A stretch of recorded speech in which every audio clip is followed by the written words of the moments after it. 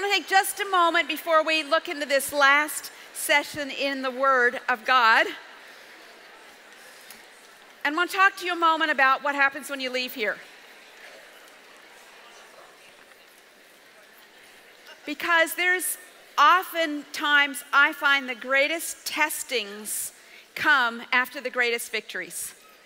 You come to a conference like this, and like when you left home on Thursday or Friday, whenever you left, you were like all worried about your kids and your whatever, and now you've forgotten you have kids. I mean, it's like, and you kind of get the feeling of Peter and James and John on the Mount of Transfiguration, and they see the glory of God, and this is amazing. And Peter says, "Oh Lord, can't we just move up here? I mean, let's just live here forever." Well, the problem is they have a service here tonight, and they're going to shoo us out of here. You got to go home. And that's what Jesus said to his disciples. He said, "Look, you're not supposed to stay up here. You're supposed to go down in that valley at the foot of this mountain. And you're supposed to take the glory that you've seen and make it work down there. Because there's a man down there with a son who's demon-possessed and he has no idea what to do. I mean, there's real-life problems. And some of you are going home to some hard real-life problems. Some of you are going back to great churches that love Jesus and are alive. But some of you are going back to churches that they're just like playing church. And you're so discouraged. Some of you are going back to a workplace on Monday morning where it's just like, what? This is craziness. And some of you are going back to like, you trusted your husband to like be the man of the house, the adult with your kids, and then you find out you did what with the kids? Could you just purpose, I'm telling you this now, but in 24 hours you're going to thank me. Purpose to breathe grace in and breathe grace out. If your kids are still alive, it's okay. And here's another thing. You know, God's shown you some things, and I want to encourage you not to go home and like, or to your roommate or to your small group or whatever and say, you know, boy, just like unload on them everything you learned, and you should have been there, and I'm mad that you weren't there, and you should have had, you know, just settle down. And let God make what we've talked about a way of life in you, and that's what will make the biggest difference. God had who he wanted at this conference. That's you and me. And the other people who weren't here, we think, oh, they needed to hear this. God knows what they need is to see it lived out in us. So be praying for each other. In fact, before you leave here, if you came with a friend, maybe purpose to pray for each other, maybe every day for the next week. Or if you met somebody new here, or you meet somebody as you're leaving, just say, exchange names, text each other, just pray for each other, encourage each other. Because, you know, sometimes the enemy can take that seed that has been planted and can steal it.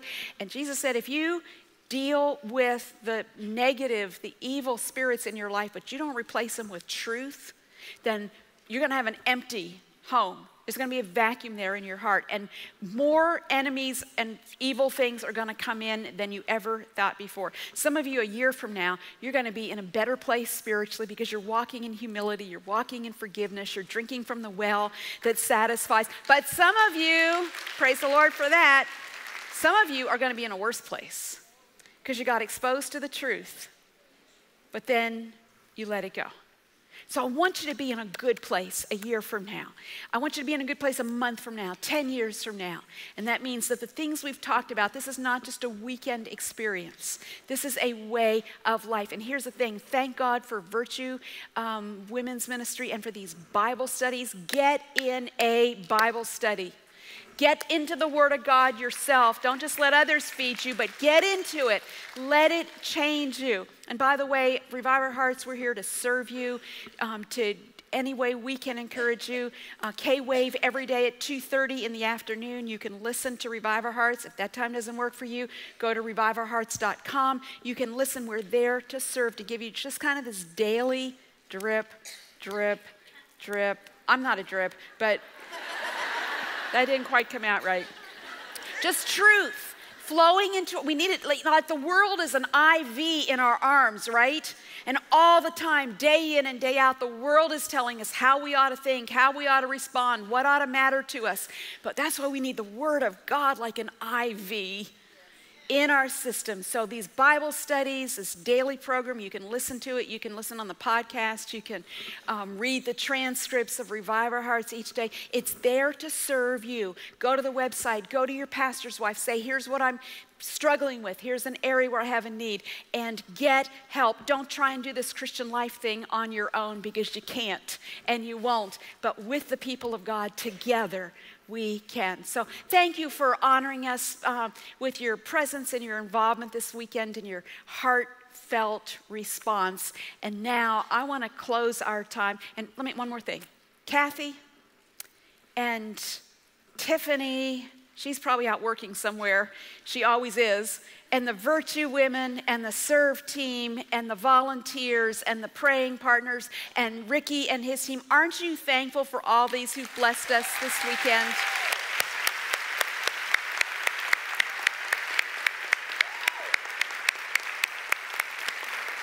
Thank God. Kathy and I think, we never met till this week, but I think we're like twins separated at birth, because we got the same heart. And that's a heart to serve you, and a heart that's so grateful for God's grace in our lives. Now, I want to end our conference by telling you a love story. Aw. Everybody loves a love story. In fact, would you like to know just a little bit about my love story? Oh, okay then. Okay, here's the short version. I had never married till age 57. I loved the Lord. I loved serving the Lord as a single woman. I felt that was a gift. I felt it was a calling. And I know most single women don't feel quite that way about singleness. I get that. I think you're more normal than I was. But I was a champion of marriage, but I just didn't think that's what God had for me. And I found great joy in doing what the Lord had called me to do. And along the way, Kathy, did you told this story about Robert being my agent? Did you tell that this morning? I lost track of it. I'm an author, and Robert's a literary agent. And back in the early 2000s, he represented me for a couple of years. And then he taught one of the men on our team how to negotiate the contracts and whatever. And so we decided we didn't need an agent anymore. So we fired him. And then fast forward, I had met Robert and his wife, Bobby. They were married for almost 45 years, and they had been on the Revive Our Hearts broadcast, talking about the importance of singing as a family, singing hymns, and some of you remember what hymns are. And so I knew them not real well, but somewhat, and then Bobby was diagnosed with stage 4 ovarian cancer, and for the next couple of years, she struggled with that, went through all kinds of treatment, and with amazing grace, just God used her and Robert in such a way in so many hospitals and doctors' offices, and Robert was sending out emails just updating people in the Christian publishing world about how to pray, and so I was getting those emails, and we were just lifting Bobby and Robert up to the Lord, and then the Lord took Bobby home. And I watched actually the live stream of the memorial service. It was a precious service. Their two 40-something daughters got up and gave an amazing tribute to their mother. It was just so moving. And we actually aired part of that service on Revive Our Hearts, because I said, I want women to hear what it is to die well and to pass on the baton to your children well. So I had been following this story, but still just never thinking that God would have marriage for me. And then Mr. Wolgemuth came back into my life. And he said, could we be friends? And I said, much to my surprise, yes, I would like that. And God began to quicken in my heart, to awaken love that had never been awakened before. I said to him in that first meeting, because we talked about marriage at our age, you're like,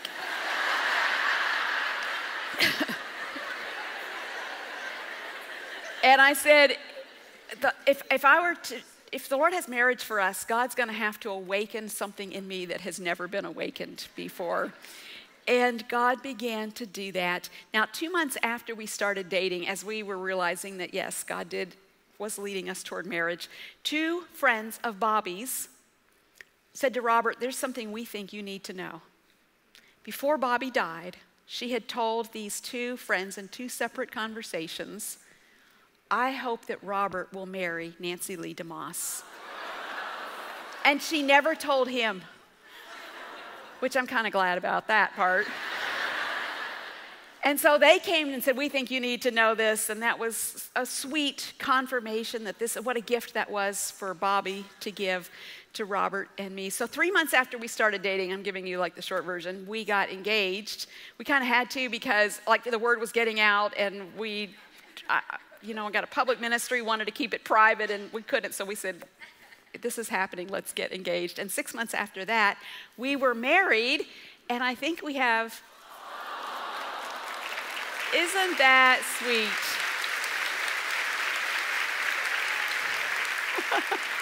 Honey, stand up. I want these women to see you. I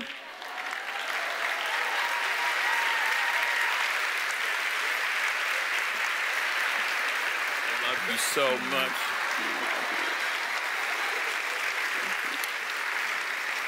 We just celebrated a big anniversary. You want to tell them, honey?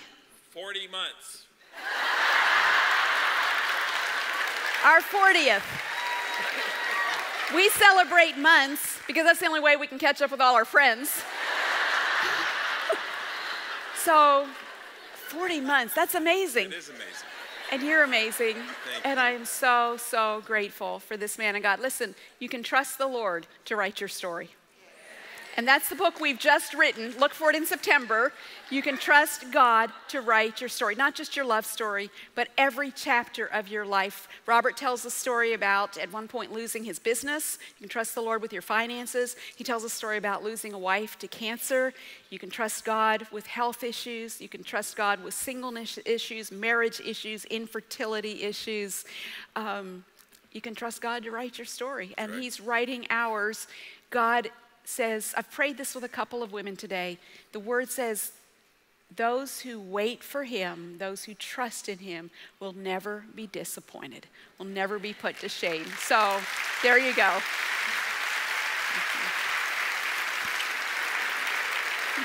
Tell them about your mother. He said, tell them about your mother. Well, my mother just turned 80 last year, Robert turned 70, and I turned 60. So when we were dating, I said to Robert, my mother is also named Nancy, and she's been widowed for 40 years. So I said to him, honey, if this doesn't work out with us, my mother is still available. I love you.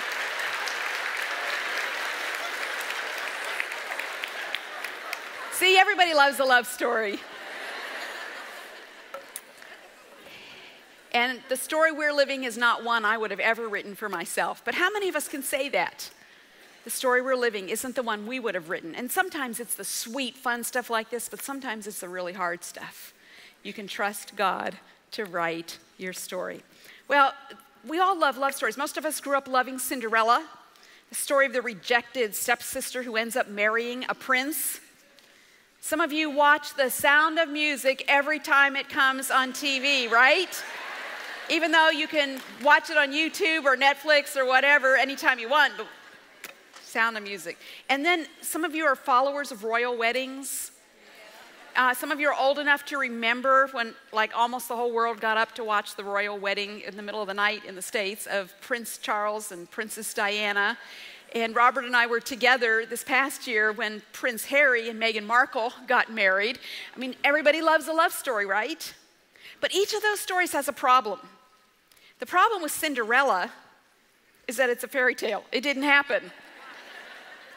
The problem with The Sound of Music, it's actually based on a true story, but it happened to someone else. It happened to Maria, not to me. We think that could never happen to me. And then some of these amazing royal weddings, think of Prince Charles and Princess Diana. What started out as the wedding of the 20th century ended in tragedy and disaster. Some of you started out in your marriage with stars in your eyes, the promise of undying love and devotion, only to have that dream shattered in great disappointment and loss and pain. People are desperate for love. They're desperate for intimacy. They want to know, does anybody love me? Does anybody care? Do I matter to anyone? Well, I want to tell you in the moments we have remaining a love story that is different than any other love story you have ever heard or experienced. It's a story of a love between God and his people. It's a story found in this book, in the Bible. In fact, from the very opening pages to the final pages of this book, this is one great, big, long love story. If you read it that way, you'll see it through different eyes. God so loved the world. And unlike Cinderella, this story is not a fairy tale.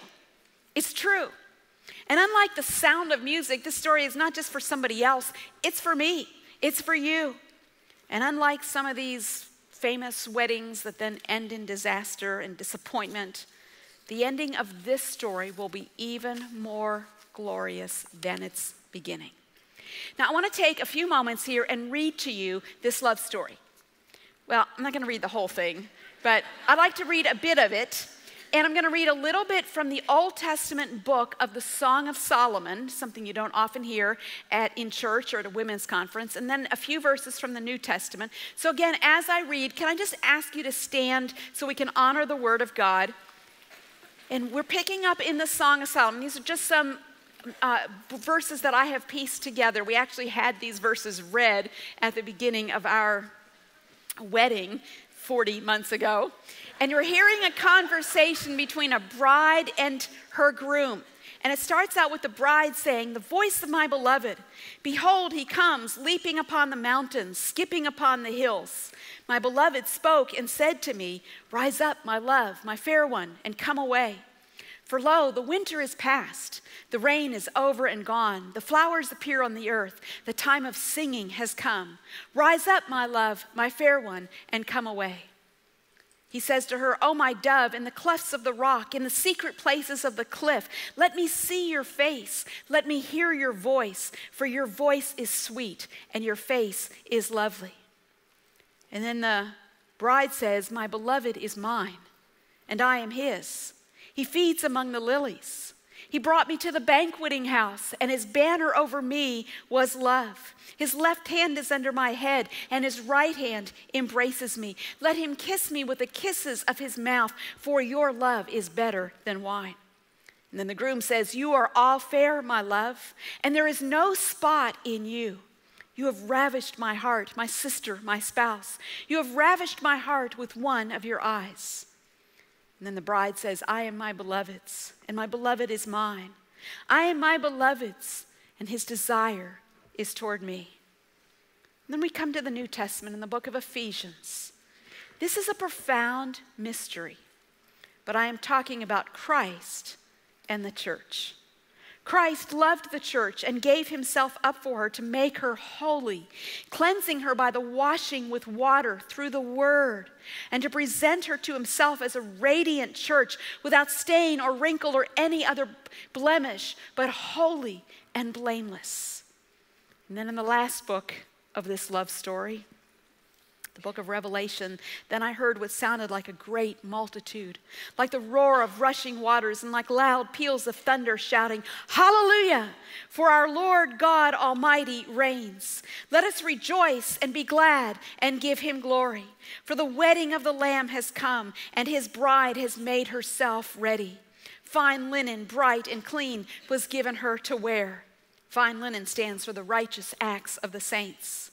Then the angel said to me, "Write this down. Blessed are those who are invited to the wedding supper of the Lamb." Then I saw a new heaven and a new earth, for the first heaven and the first earth had passed away. I saw the holy city, the new Jerusalem, coming down out of heaven from God, prepared as a bride, beautifully dressed for her husband. One of the seven angels said to me, "Come, I will show you the bride, the wife of the Lamb." And he carried me away in the spirit to a mountain great and high, and showed me the holy city, Jerusalem, coming down out of heaven from God. It shone with the glory of God, and its brilliance was like that of a very precious jewel, like a jasper, clear as crystal. And then we hear the words of the groom. "Behold, I am coming soon. I am the Alpha and the Omega, the first and the last, the beginning and the end. Blessed are those who wash their robes, that they may have the right to the tree of life and may go through the gates of the city. The Spirit and the bride say, come. And let him who hears say, come. Whoever is thirsty, let him come. So we're ending today where we started last night. Whoever wishes, let him take the free gift of the water of life. He who testifies to these things says, yes, I am coming soon. Come, Lord Jesus. The grace of the Lord Jesus be with God's people. Amen. Amen. Thank you. You may be seated. Here's where I want to head in the moments we have remaining. I want to talk about the bride, I want to talk about the bridegroom, and I want to talk about getting ready for the wedding. The bride. If you are a child of God, now if you're maybe a new Christian or not a Christian at all, you're thinking, this sounds really weird. Hold on, buckle up, you're going to get it. The scripture says that if you are a child of God, you are a part of the bride of Christ. Now, you may not feel or act sometimes or look very bride-like, especially when you've been crying your mascara off all day, right? But the scripture says that you are his bride if you are a child of God. Now, what does it mean to be the bride of Christ? What does practically that mean for us? Well, first it means that you are loved, that he loves you. He loved you so much that he gave himself for you. And his love is not based on your worth. It's not based on your performance. It's just the fact that he is a lover. He loves you. It means that he has chosen you. And the only qualification that you have to be chosen by him is that you have no qualifications. It's all of grace. Your need is what qualifies you to be chosen by him.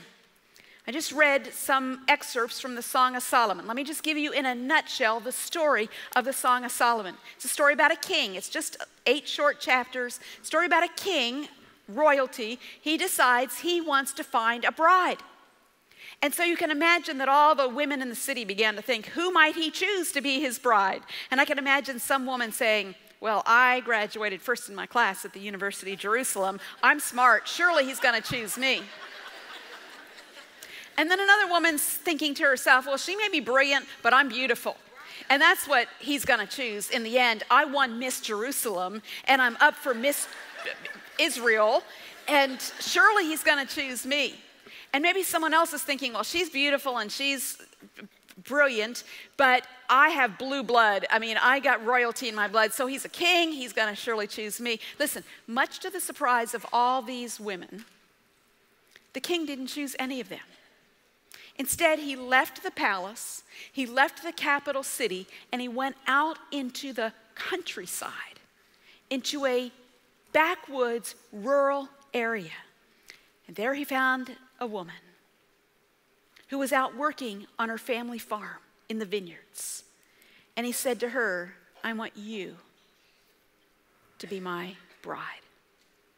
Now, no one was more surprised than this woman, because she would not have at all considered that he might have chosen her. Throughout the book, she's asking in different ways, why did you choose me? You know what? He never gives an answer. The only answer he gives is, I love you. I chose you.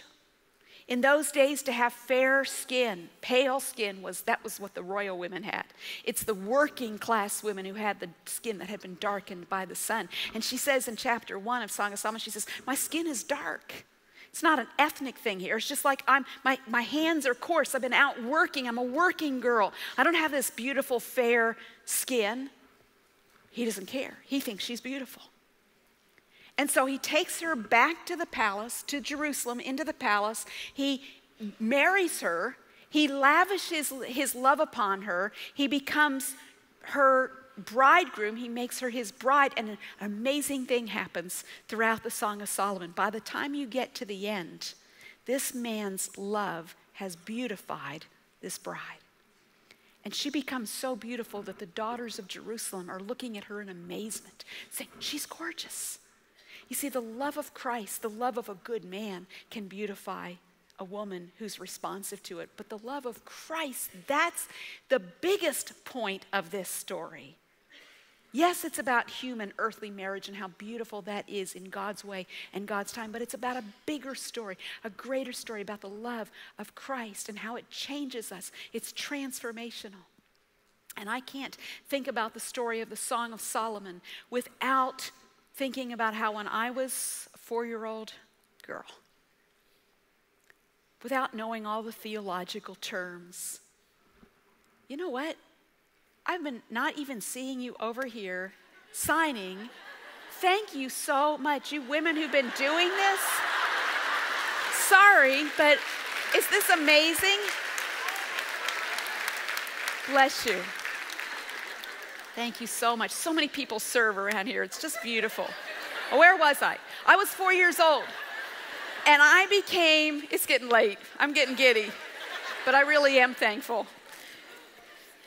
I knew that Jesus wanted to save me and make me his own. I didn't know any big fancy words. I was by myself.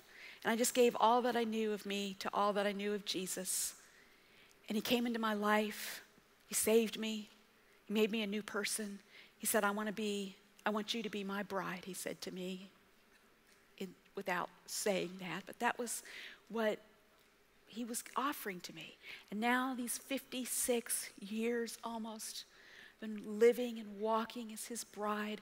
And you know what? I've never gotten over the wonder of the fact that he would have chosen me. I don't get it. I like, why? He doesn't give me an answer. He just says, I love you. I chose you. I stand amazed in the presence of Jesus, the Nazarene, and wonder how he could love me, a sinner, condemned, unclean. Oh, how marvelous, how wonderful is my Savior's love for me. To be the bride of Christ means that he loves you. It means that he's chosen you. It means that he delights in you. We read this in the Song of Solomon. It says, on the day of his wedding, his heart rejoiced. Isaiah 62 verse 5, as a bridegroom rejoices over his bride, so will your God rejoice over you. Zephaniah 3:17, the Lord your God will take great delight in you. He will quiet you with his love. He will rejoice over you with singing. It means he delights in you.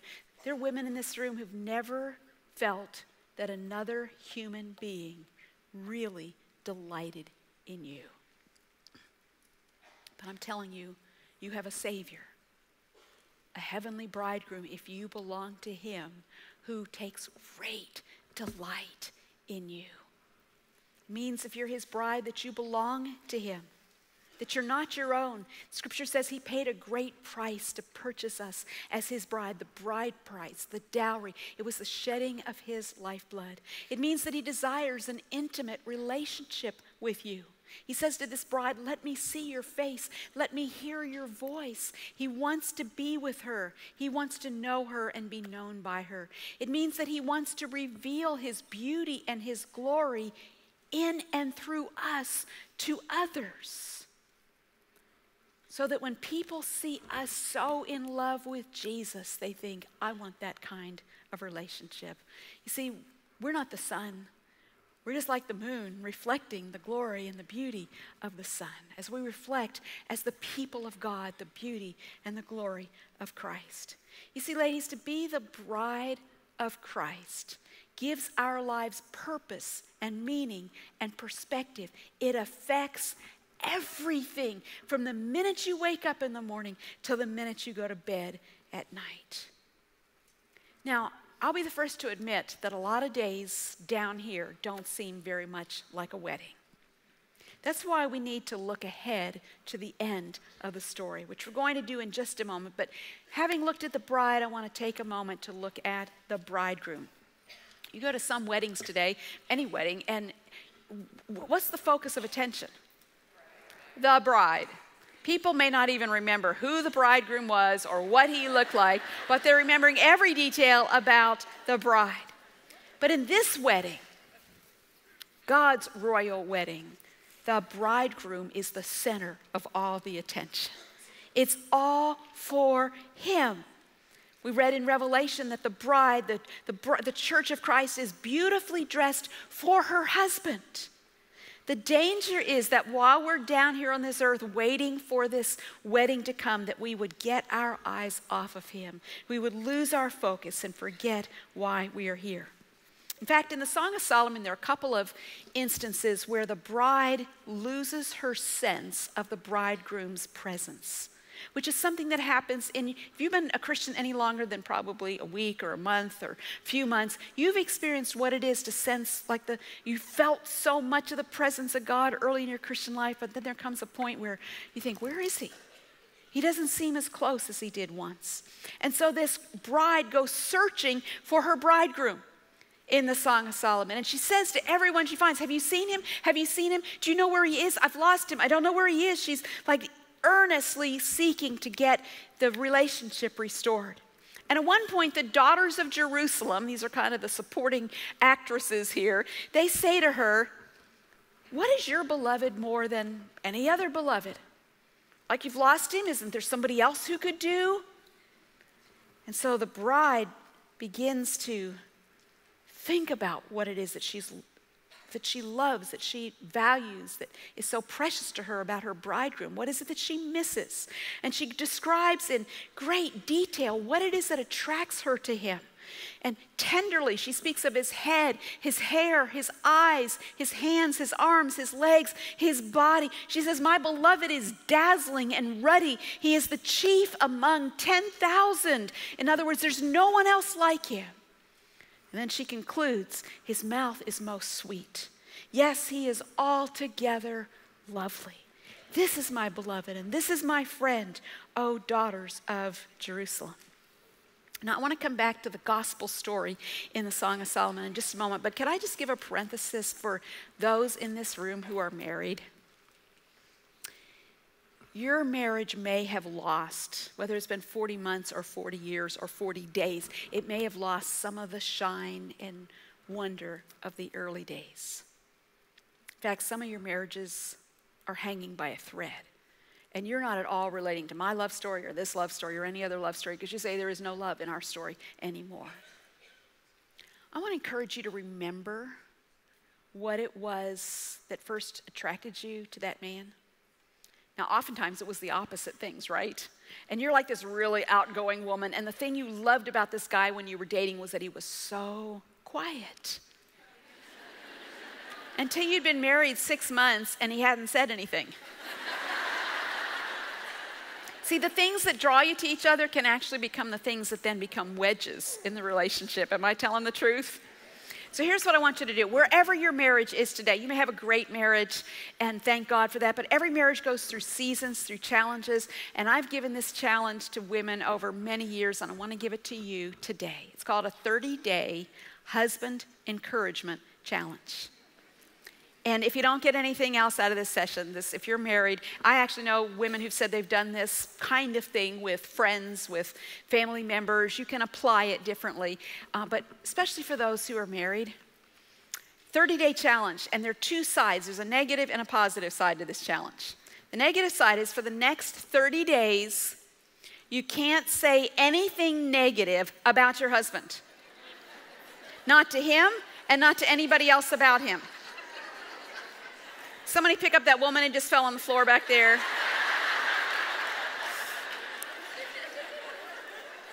Now, the fact that that challenge got the reaction it did says to me that some of you need this challenge because you've been looking at your husband through negative glasses, critical eyes. I'm not saying there aren't things to be critical about. I'm not saying he doesn't have negative qualities. He does and you do. Every person does. But you know, you can get caught in a trap, a habit of just focusing on the negative, and then it gets so much bigger in your eyes. So for 30 days, you're not going to say, you can think what you want to think, but you can't say anything negative about your husband to him or to not to his mother, not to your mother, not to anybody, okay? But here's the positive part. Every day for the next 30 days, I want you to think of something that you admire or appreciate about your husband or something you're grateful for, and I want you to say it to him. And while you're at it, say it to somebody else about him. Now, some of you are thinking, I could not think of 30 things to express gratitude for my husband. Okay, then you think of one thing and say it every day for 30 days, okay?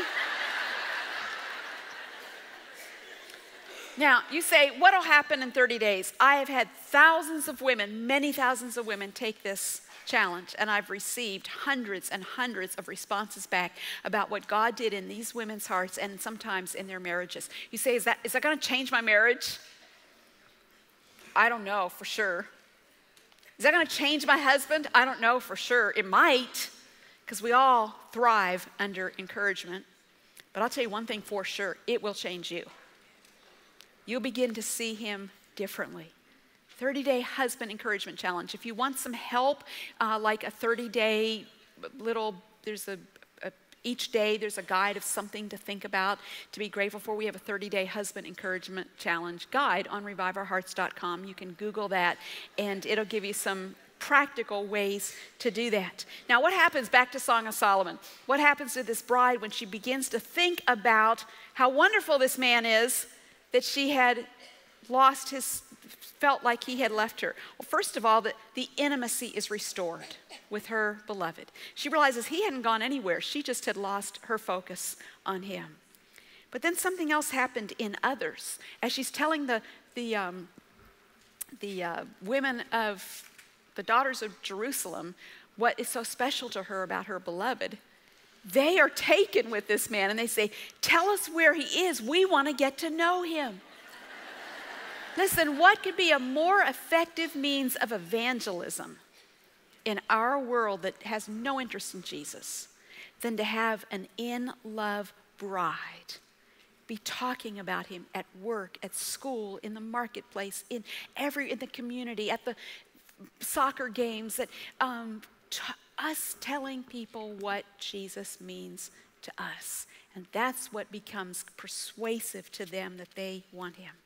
And so as we read this bride talking about her magnificent obsession, we realize that we are seeing an unveiling of the splendor and the loveliness of Jesus. That's who the groom is.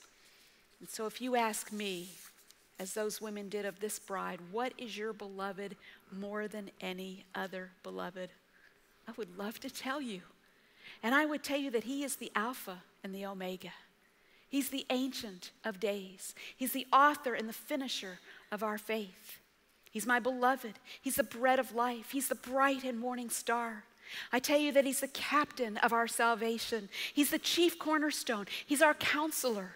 I would tell you he's the door.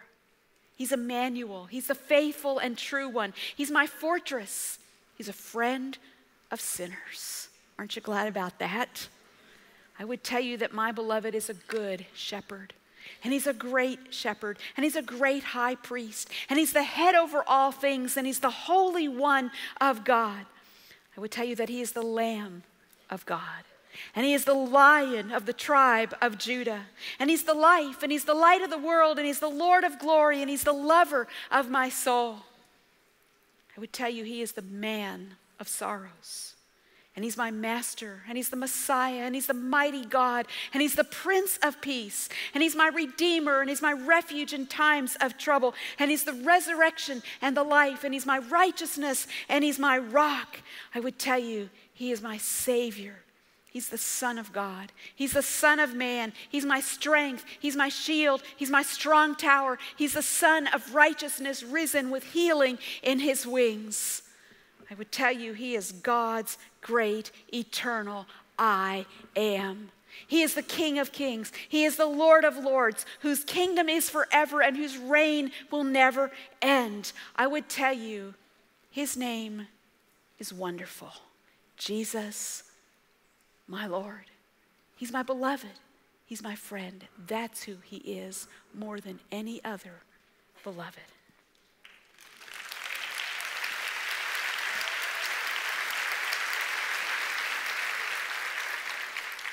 And here's the thing. He's gone to prepare a place for his bride. And soon he's coming back to consummate the marriage and take us to live with him forever. So we've talked about the bride, we've talked about the bridegroom, and now I just want to close by, for a few minutes, talking about getting ready for the wedding. Getting ready for the wedding. There's a royal wedding coming.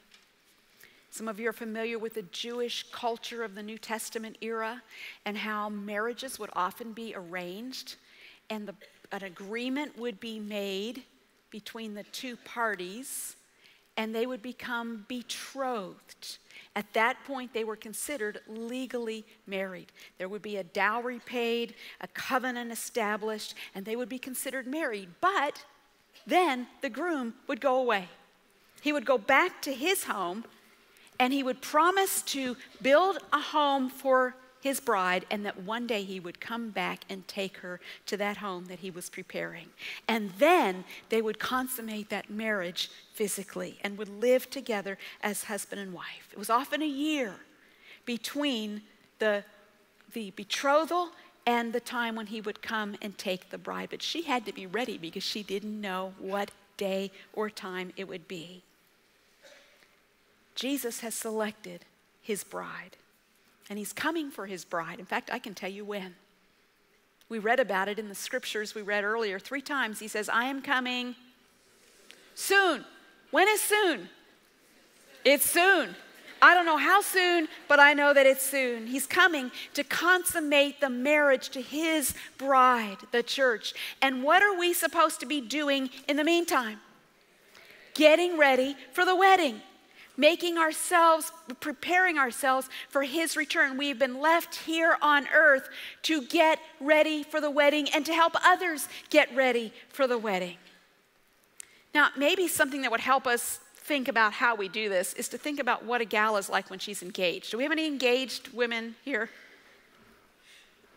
I see a hand back there, like flash that ring. That's the left hand. Yep.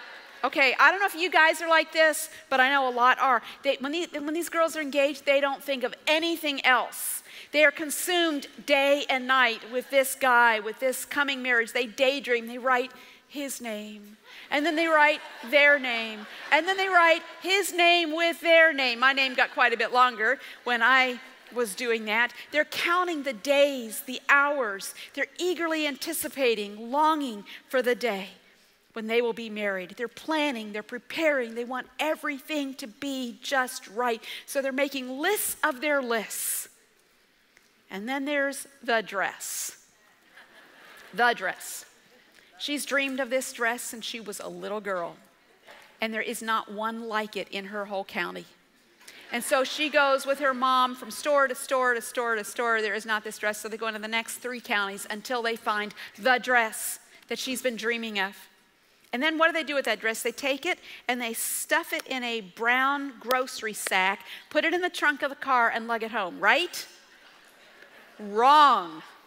They hire a U-Haul truck to get that dress safely home. And when it gets home, she hangs it up in the middle of the room. And if she's got younger brothers and sisters, she puts barbed wire around that dress. She's going to protect it. She's going to keep it clean. The dress. She prioritizes time. They're willing to spend money in communicating or traveling to be with each other. She talks about him to others. She doesn't try to keep this a secret. She wants others to know how wonderful he is, whether they care or not, and doesn't care what others think. Here's something else. If it's a healthy relationship, she doesn't date other guys while she's engaged, right? She's taken. She's not available, and she wears his ring as evidence. This commitment has been made.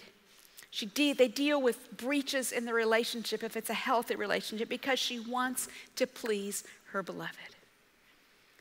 And so we, the bride of Christ, eagerly await and long for the day when he will come and take us to himself. It's uppermost on our minds and our hearts. We're consumed with it, waiting and watching for his appearing. We prioritize him. If we're getting ready for the wedding, we're not letting our lives get frittered away with things that don't matter now and certainly won't matter in eternity. We want to be with him. We want to spend time with him. We want to live for him. We want to talk about him to others. That's the overflow of a love relationship. And we do what we need to do to plan, to prepare. We want everything to be right for him. And we want the dress, the garments, the righteous acts of the saints to be clean and ready. So we deal with those stains: bitterness, unforgiveness, selfishness, critical spirit, lack of love, temporal values, besetting sins, worry, fear, unbelief, immorality. We want to deal with all those things so that nothing comes between us and our beloved. And by the way, those stains on our wedding garments, those aren't something that we can get rid of ourselves. It takes the blood of Christ to deal with those sin stains in our hearts. There's a fountain filled with blood drawn from Emmanuel's veins. And sinners plunged beneath that flood lose all their guilty stains. The dying thief rejoiced to see that fountain in his day, and there may I, though vile as he, wash all my sins away. Dear dying Lamb, thy precious blood shall never lose its power, till all the ransomed church of God be saved to sin no more. So we want to put on our wedding garments. We want them to be clean and white and the righteous acts of the saints. Jesus said to me, it said to the church in Revelation 3, I counsel you to buy from me white clothes to wear so that you can cover your shameful nakedness. It's the righteousness of Christ that we are clothed in. Now, as we come to the close of this day, this part of this day, I want to invite you to imagine with me that there's a royal wedding coming. And the invitations are sent out, and they're magnificent. And you've been fortunate enough to get one of those engraved, embossed invitations. And so you've RSVP'd, you've said, we'll be there. And all the arrangements have been made for this wedding. And you get there, and you get into the auditorium, the sanctuary, and there are amazing flowers everywhere. It is just spectacular. And you make your way to your seat, and this music is playing, and it's just luscious, it's rich, it's beautiful. There just aren't words to describe how magnificent this wedding is, and you get to be there. And then the music begins to play for the bride to come down the aisle. And you're sitting kind of over here, so you can't see real well, and you're doing what everybody else is doing. You're craning your neck because you want to see the bride. Everybody wants to see the bride. The groom has come with the groomsmen. They've taken their places up here, but you want to see the bride. And so you're looking, and finally she comes just far enough down the aisle that you can get a glimpse of her, and you go, oh, no way. Her veil, it's torn. And it's not on straight, it's all askew. And then she gets closer and you can see better. And you see, it's not just her veil, it's her face. I mean, it's dirty. She doesn't have any makeup on. And then you see, it's her dress. It's torn, it's got grass stains all over it. It's wrinkled. It looks like it's never been. Can you imagine such a thing? And then the saddest moment of all. You look in the groom's face and you see his sorrow, his shame, his sadness, that his bride didn't care enough to get ready for the wedding. It's unthinkable, isn't it? What a picture that is for us as we prepare for the return of Christ. God has planned a royal wedding. And you're invited, not just to be there, but to be the bride. And what is Jesus' goal for all of this? Ephesians tells us that he loved the church and he gave himself for it, that he might sanctify and cleanse it, that he might present it to himself a glorious church, not having spot or wrinkle or any such thing, but that it should be holy and without blemish. The bride ready for the wedding. I have two questions as we come to an end of this session. One, are you part of the bride of Christ? Have you ever said, I do, to Jesus? He wants you to be his bride. He wants you to be a part of the bride of Christ that we call the church. Not just a church member, but to really belong to him. And the fact that you're here this weekend in one of these venues is an evidence that he wants you to belong to him. And God's been speaking to your heart. I don't know who you are. I don't know where you are. I can't tell by looking who I'm talking about or to, but you know. And his invitation to you today is, would you be my bride? I love you. I've chosen you. I want you to belong to me. Would you do what I did at the age of 4, what others have done at the age of 44 or 84? Would you today say, I do. Yes, Lord, I want to be your bride. I'm going to give you an opportunity for that in just a moment. But before I do, there's another question. And that is for those who know that you are a part of the bride of Christ, which I'm assuming would be most who are listening to my voice today. Are you ready for the wedding? And if not, what would you have to do to get ready? Is there a sin you need to confess? Is there a habit, an addiction you need to put away? Is there clutter to clear out of your life that's consuming you, stealing your love for Jesus? Is there a relationship that needs to be reconciled or broken off? What would you need to do to get ready for the wedding?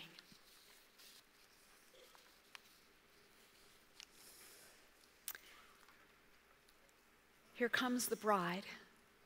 What a day that will be when angels shout in unison as Jesus' bride they see.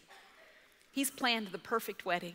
Each detail is in place. And oh, what grand excitement when we but see his face. And know that as the anthems ring and as the trumpets blast, the wedding will take place and then we will be his at last. Here comes the groom, our Savior. Such patient love he's shown. And now at last we'll know him as even we are known. Here come the guests, the multitudes who in God's sovereign plan have come to witness this event that stuns the mind of man. And here comes the bride. What glory in garments pure and white. No sin to mar those garments. She's covered with his light. Here comes the celebration. All grief and sorrow gone. We know this celebration will yet go on and on. For Jesus and his bride will be forever now as one. We are the bride, beloved, engaged to God's own Son. So every time the organ plays or wedding bells do chime, dear Christian, pray, Lord Jesus, come.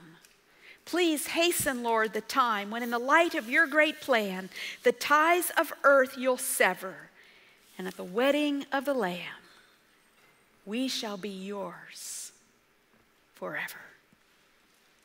Would you pray with me?